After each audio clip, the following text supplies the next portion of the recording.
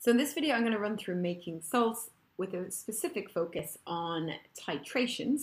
So titrations come up in SC14 and they're a really important part of that topic and are therefore going to be an important part of your exam next week. So if you are making a salt, you're going to react an acid and a base. You make a salt and you also make water. Acids are always dissolved in water, so they always have the state symbol AQ. However, a base can sometimes dissolve in water, giving it the state symbol AQ. However, in other cases, the base is insoluble and it's a solid that does not dissolve. When that base dissolves and is aqueous, we can call the base an alkali. When it remains a solid, there's no special name for it, we just keep calling it a base. So because there are two different forms of the base, a solid base and a base that dissolves in water, we've got two different methods for making a salt. The first method we're going to look at, very briefly, is the method where you react an acid with a solid base. So if we have a look down here, I have got my acid in a beaker. As we said, acids are always going to be in liquid form, so you can see I've drawn my acid as a liquid, and I've got my base that is a solid. If I add some of the base to the acid, you will see it disappearing. Now we just said that this base is a solid because it does not dissolve in water. So what's actually happening when you add the base to the acid, the base reacts with the acid to form salt and water. So the base is reacting, it's becoming something else, it's becoming salt and water, therefore you see that base disappear. You keep adding the base until all of the acid has reacted. How will you know when all of the acid has reacted? Well, when all of the acid is gone, the base has nothing to react with. And when it has nothing to react with, it's going to stay solid. Okay, remember, it doesn't dissolve in water, so without any acid to react with, that base is going to remain solid, and then you will know that you have added enough base. So what you've got here is you don't have acid anymore, all of the acid has reacted, you've just got salt and water, and you've got some leftover base that sits as a solid at the bottom of the beaker.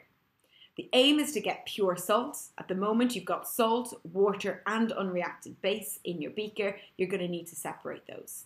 The first thing you're going to do is remove the unreacted base. Because it's a solid and you want to remove it from a liquid, you are going to use a filter. So you pass this through the filter. The unreacted base as a solid will stay in the filter funnel. The salt and the water will pass through. To separate the salt from the water, you would then need to heat the solution to evaporate some of the water and then leave the salt to crystallize. Okay, so in this method, because I'm adding a solid to a liquid, when I add too much, it's not a problem because I can easily remove that solid, that unreacted base from my solution. However, if my base was in liquid form and I was adding it to the acid, if I added too much, I would not easily be able to remove that unreacted base. I can only remove it because it's a solid. If it was a liquid, I wouldn't be able to remove it and I would end up with salt, water, and lots of extra base. Therefore, I wouldn't be able to get a pure salt. So when we are using this method, when we're using the acid and the alkali, we use a completely different method, and that method is called a titration. And in this method, you use a glass instrument called a burette. And it's a long, thin piece of glassware. And you place your acid in a burette. And there's a tap at the end of this burette. And then into a conical flask, you will place the alkali. And you will also include an indicator. So there's a few differences that I just want to run through. And then we'll look at how to answer exam questions on titrations. Okay? So the reason you're putting an acid into a burette is you want to add the acid in exactly the right amount to fully neutralize the alkali and form salt and water, but without adding any extra acid because you wouldn't be able to get rid of it. It has to be in exactly the right amount. So because I want to add it in the right amount, I use this piece of equipment called the burette because I've got a little tap at the bottom and it allows me to add the acid really, really slowly.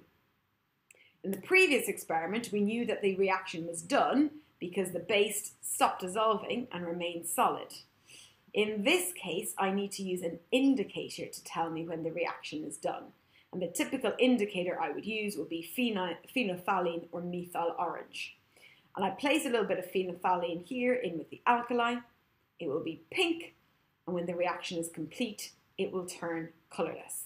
So I'm going to flip over the page and look at how to answer a 6-mark question on a titration, all of the important information that you would need. So this is what the question might look like. How do you obtain a pure salt from an acid and an alkali? And the fact that they're saying alkali there means you're going to need to use a titration. Although to be fair, in the question they do usually tell you that they want you to do a titration, so it's pretty obvious. First step, and you can write in bullet points, okay? You do get marked on these 6-mark questions for your kind of your explanation, but that doesn't mean you can't use bullet points. It just means that you have to sequence them in a logical order. So you can have clear and effective written communication using bullet points. That's absolutely fine.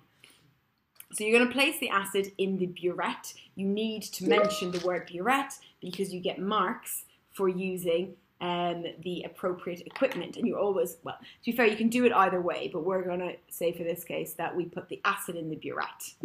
You are then going to use what we call a pipette, and I'll run through the difference between a burette and a pipette in a moment. You're going to use a pipette to measure out the amount of alkali, and you're going to put that into a conical flask. So you need to mention both of those pieces of glassware. And as well as having the alkali in the conical flask, you're also going to put in a few drops of indicator, and I have chosen phenolphthalein. You then add the acid from the burette until the colour changes from pink to colourless. So because I'm using phenolphthalein, the colour change I'm going to see is pink to colourless. Once you've done that, you note how much acid you have to add in order to see the colour change, and then you repeat until you've got 3 almost identical volumes. Once you've got your almost identical volumes and you know exactly how much acid is required to neutralize that alkali, you're going to repeat the titration without your indicator. Okay? The reason you remove the indicator is the indicator will contaminate your salt. Remember, the aim of this is to get a pure salt. If you use an indicator, you won't be able to remove it. You won't have a pure salt. So once you know exactly how much acid you need to add, you don't need that indicator anymore, and you repeat without it. And that step there, often overlooked, very important. You repeat without the indicator. Once you've done that, and you've added exactly the right amount of acid to the alkali without any indicator, all you should be left with is just the salt and the water. There's nothing else there, because all of the acid has reacted and all of the alkali has reacted because you've added them in exactly the right quantities. You've just got salt and water. To separate that salt and water, it's the same as before. You're going to heat to evaporate some of the water, then you're going to leave that to cool and leave those crystals to dry. Now, in this 6-mark question, I mean, there's a few other things that you could include if you wanted to, but this would get you a full 6 marks. And the few things I want to point out that are very important is to mention the burette and to mention the pipette. Okay, you need to mention the appropriate glassware, and in the case of titration, that's a burette and a pipette. Now, technically, you can do this the other way around and do acid and pipette and alkali and burette, but then the colour changes are going to change as well. So I would just stick with this way. The acid goes in the burette, use the pipette to measure the alkali. You can use a different indicator. You can use methyl orange instead of phenolphthalein, but you cannot use universal. The reason is you need a sharp colour change. So with phenolphthalein, it goes from pink to colourless. One quick, sharp colour change. If you use universal indicator, it will start off as purple in an alkali, and then it will go bluey, and then it will start to go greeny, and it'll be really hard to see when the reaction is actually complete because it gradually changes colour. So you use phenolphthalein or you use methyl orange, whichever one you're more comfortable with, but make sure that you know the associated colour change, and do not use universal. Also, do not use litmus. If you're using phenolphthalein, you need to have a rough idea of how to spell it, okay? You can spell it slightly wrong and still get the mark, but it should look very similar to the word phenolphthalein, okay? I'll go through this in a little more detail in a minute. You have to mention this point here that I've underlined. That's typically where students lose marks. If you don't remove the indicator, then you don't end up with a pure salt. The last thing to add here is often students get to this point and then they just say crystallization, and they don't describe how that process works. You have to describe how you separate the water from the salt. Don't just say heat to evaporate. What are you evaporating? You're not evaporating the salt, you're just evaporating the water. You don't evaporate all of the water immediately. because you'll end up with just kind of a mush. Okay, you evaporate some of the water and then you let the rest of it evaporate slowly over time. You let your crystals cool, you let your crystals dry. You want all of that water gone, but you want the rest of the water to evaporate quite slowly. So make sure you're describing this last part in detail. You cannot get 6 marks if you don't develop your explanation of the crystallization process. You can be asked to write out a 6 mark, okay? That will always get you 6 marks every single time, okay? In the question, they might have given you a specific acid or a specific alkali. Doesn't matter, you can still just write that and you'll get your full 6 marks. But the other thing they can do is they can ask you a few questions about the titration, and that's what we're going to look at now. So they can ask you about the burette and about the pipette. So I have drawn, rather crudely, the burette and the pipette here below. So this is the burette, this is where we said we're going to put the acid, and this is the pipette, the device we're going to use to measure the alkali. In terms of why we use these specific pieces of glassware, it's because they're very accurate. With the burette, that's easy to see. You've got lots of what we call graduations on the side of the burette, which means you can read the volume to 1 decimal place. If you compare a burette to a beaker, if I had a beaker and I had 1 line there for 100 mils and 1 line here for 50 mils, and I had a volume that sat around there, you'd be guessing. You'd be saying, that looks like around about 75 mils, but it's not accurate. On the burette, because you've got lots of graduations, these lines are called graduations, you can read the volume very accurately. The other advantage of the burette is the tap. You want to add the acid slowly so that you don't add too much. If you're pouring freehand, you're going to add more than what you intend. So having that tap means you add the acid slowly, it gives you control. With the pipette, all you really need to know with the pipette is that, again, it's a very accurate piece of glassware. On the pipette, you actually only have one line. So you have a pipette specific, and it's typically to measure out 25 mils, which is the same as 25 centimeters cubed. So you can get 20 mil pipettes or 25 mil pipettes, and the only volume that they are used to measure is that 25 mil volume, but they're calibrated that they do it incredibly accurately. So that you just need to know that they're a very accurate piece of glassware, and that's why we use it for the alkali, so we know exactly how much alkali we've got in our conical flask. In terms of how you use it, you can be asked about this as well. When you're setting up the burette, you typically rinse it with acid first. And the reason you do this is because if there's any water left in the burette from maybe the last time you cleaned it, any water left over would dilute your acid when you add the acid in for the experiment. So what you do is you open the tap and you just pour some acid through. You'll collect it with a beaker at the bottom. You pour some acid through, and then any water that's left in your burette will be removed with the acid that your burette is about to contain. So you're going to rinse it through with acid. When you're reading the burette as well, you're going to read it at eye level. So you're going to crouch down to eye level and just say the volume of the burette is here. Because the burette is so narrow, instead of getting a straight line for the volume like I had here in my beaker, you get this little kind of curve. And that curve is called the meniscus. And you always read from the bottom of the meniscus. So if they ask you how to use the burette, you'll read the volume at eye level, you'll crouch right down, and you'll look where the bottom of the meniscus sits. That's how you read it accurately. With the pipette, in terms of using it, you have to actually be able to fill it. So it's kind of like a straw because it's open on both ends, and there's no tap like the burette. So you can't just pour it in from above or it'll just go the whole way through. So what you use is what's called a pipette filler. It's a suction device that you attach to the top of the pipette, and you use that to draw liquid up into the pipette. You draw the liquid right up to this mark, again making sure that you've got the bottom of the meniscus sitting on that mark, and then you take it and you release the liquid into your conical flask. Again, before using it, if it's about to contain an alkali, you will rinse with that same alkali. So if it's going to contain sodium hydroxide, you'll rinse with the sodium hydroxide first. And again, the reason any water that's in that pipette will dilute your sodium hydroxide, you want to remove any water. You're supposed to use proper pipette fillers, but there's a thing called mouth pipetting, where you basically use the pipette as a straw and you suck the alkali up into the pipette. Now that is obviously dangerous, So if they ask you why you'd need to use a pipette filler, it's because a mouth pipetting is very dangerous, okay? You might suck too much of the alkali and it could enter your mouth. Obviously, we're not supposed to be drinking these chemicals, so mouth pipetting is not a good idea. You need to use a pipette filler.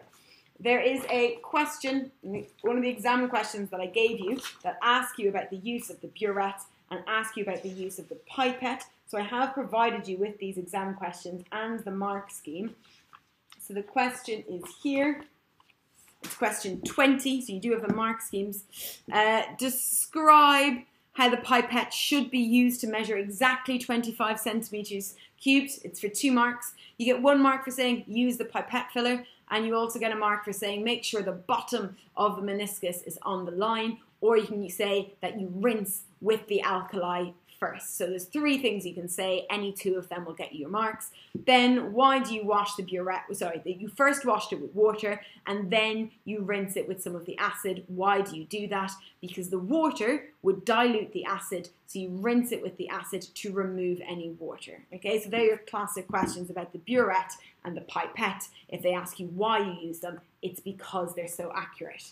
The other thing that you can be asked about in terms of the titration is just in terms of the indicator, which we kind of covered already. So why do you use phenolphthalein or methyl orange? Because they've got a sharp color change. Why do you not use universal? Because it's got a gradual color change, or universal does not have a sharp color change. You can sometimes put a white tile under the conical flask. That's just to see the color change better. Why do you repeat it at the end without the indicator? You're trying to get a pure salt. The indicator would contaminate the salt. You'd have no way of removing that indicator. So once you know exactly how much acid is required, you do it again without the indicator. When you're repeating those titrations, you are trying to get what we call concordant results. And concordant results are results that are within 0.1 mils of each other, and they can sometimes give you a table and ask you to calculate the average. Now, your instinct might be to add these 4 numbers together and divide by 4, but before you do that, you need to go through the 4 results and see which of them are concordant, which of them are within 0.1 mils. The other thing to note is the first titer is also called the rough titer. It's the very first titration you do. Because it's the first titration you do and you don't know where the end point is going to be, it's typically not very accurate. So we always discard the rough titer and we don't include it when we're getting the average. I now need to look at titers 2, 3 and 4 and see which are within 0.1 mils. Well, you might notice with titer 3 that instead of having it to 0.1 decimal places, I just have it as 23. Therefore, again, I cannot use that volume. If they wrote it as 23.0 and the 0.0 was within 0.1, then that's fine. But because they've just written it as 23 and they haven't recorded it accurately, I again need to discount that titer. I'm not going to include it. The last 2 I'm left with, 22.6, 22.7. They're both to 1 decimal place. Neither of them is the rough titer, and they're within 0.1 mils of each other. Therefore, when I'm calculating my average, these are the 2 results that I'm going to use, and I get an answer of 22.65. Okay, so you need to do it a couple of times in order to make sure you've got concordant results. Here is an example, it's the last thing, an example of a question that they asked you. So they gave you the full method for the titration, but then they asked for 2 things that you could do to make it more accurate. And when students were answering this question, a lot of them focused on doing the titration again. That doesn't make it more accurate, okay? If you were doing the titration kind of clumsily, if you were just using a beaker for your acid, doing it 5 times isn't going to give you accurate results. So doing it multiple times makes your results more reliable, but if you're doing it badly, it's not going to make your results more accurate. So that was the common mistake that people made there. They talked about doing it again to make it more accurate, and that's not acceptable. The things that were acceptable, if I flick to the mark scheme, there's lots of stuff that you could say, but for each thing you said, you had to say why it would make it more accurate. So you can talk about the burette and the pipette. Reading from the bottom of the meniscus, you get a more accurate volume. You can talk about adding the acid dropwise, using your tap because you can identify exactly when the color change takes place using a white tile to make it easier to see. But each thing that you're mentioning to say it makes it more accurate, you have to explain why it makes it more accurate. Down here, do not award marks for concordancy reliability, okay? You're doing it multiple times. It doesn't necessarily make it more accurate. We do that to make sure our results are reliable, but if you're doing it badly each time, it's not going to be more accurate. You can also talk about washing the burette and the pipette, just like we talked about. So with the titration, you're definitely going to be assessed. You'll either get like a 6-mark question where you're just asked to write out the method of the titration, or you're going to be asked a series of short questions asking you about the burette, the pipette, how we do it accurately, why we use the indicators we do, calculating the mean volume. You could also be asked about safety. Obviously, you're working with an acid and an alkali, so you're going to want to wear goggles, stop it getting into your eye. You're going to want to maybe wear gloves if the acid is corrosive, stop it getting on your skin. Okay, so they are your typical titration questions, and you definitely need to know them. There's also the titration calculation. I've made a separate video for that in SC14. So go and watch that separate video if you need help with the titration calculations.